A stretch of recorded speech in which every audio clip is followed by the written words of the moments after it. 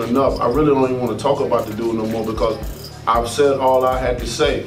And after tonight, I don't need to say no more. All I want to do is prove to the world that I am the best. I'm the baddest man on the planet. And hey, whenever they ready, we'll be ready.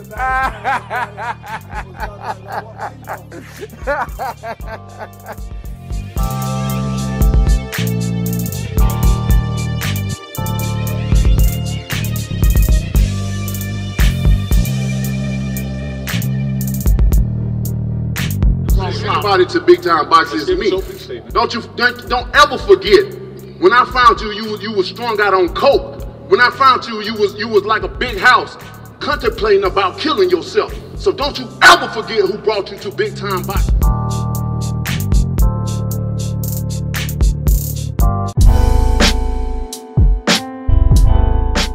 The so-called baddest man on the planet had a lot of people fooled. This PBC creation almost pulled the biggest fraud in boxing history. The Browns bomber had a lot of people thinking that nobody wanted to fight him and he was the best in the world, with no unification matches, with a resume full of tomato cans. The only reason he fought Tysonfury, because Tysonfury was a drug addict, he coming back from weighing 400 pounds, he suffers from depression, but he was lineal champion, which be a good name on his resume. You know, kick a man while he's down. Believe me, if Wilder and his management team knew that Tysonfury had some kick left, they would not have taken the fight.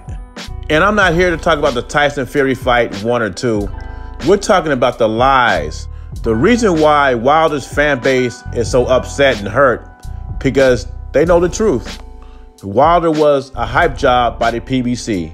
They did not really want him in the big fights. Well, they did want him in big fights, but they want him in fights that he could win. And that's why he was never going to fight Dillian Whyte. And they did not want to fight Anthony Joshua unless it was on their terms. And that's why they said that fake $50 million deal through email. Why do you think Deontay Wilder was so pissed off at Andy Ruiz when he lost the rematch? Because that would have been the easier role for him to be undisputed heavyweight champion. At least that's what they thought. But if you're the baddest man on the planet, nobody can fade you. Why would you take the easy route? And like I told people before, I don't have a dog in this fight. I just want an undisputed champion. But AJ is the one trying to make all the fights. AJ has fought Dillian Whyte. AJ offered Tysonfury a contract. Tysonfury wanted 60-40, priced himself out. He gave Deontay Wilder 2 chances to make the fight, and he didn't want to make it. The first time around, $12.5 million. Wilder said slave wages. Slaves don't have wages. The second time around, $100 million.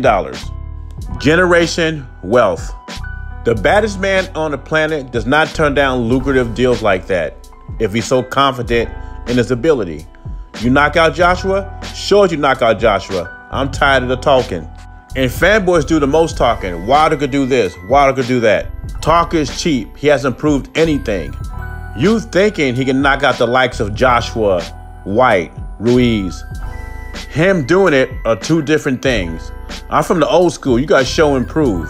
And I know the fanboys will call me Uncle Tom. I'm chucking and jiving. I'm a sellout. I'm a coon. Or maybe you're just a soft millennial that got your feelings hurt because at the end of the day, Wilder did not prove anything. He did not prove his greatness. Who did he beat to prove he was great? And then you go back to those 10, 11 title defenses. Who did he fight in those 10, 11 title defenses? Luis Ortiz, a 50-year-old man with high blood pressure. Impressive. So fanboys, before you come with your weak statements, your weak racial slurs, maybe you should come with an argument why Wilder is great before you get all emotional. Because where I'm standing, never was the baddest man on the planet. Just the hype job. Leave your thoughts and comments below. Jay Beezy. Subscribe to the channel. I'm gone.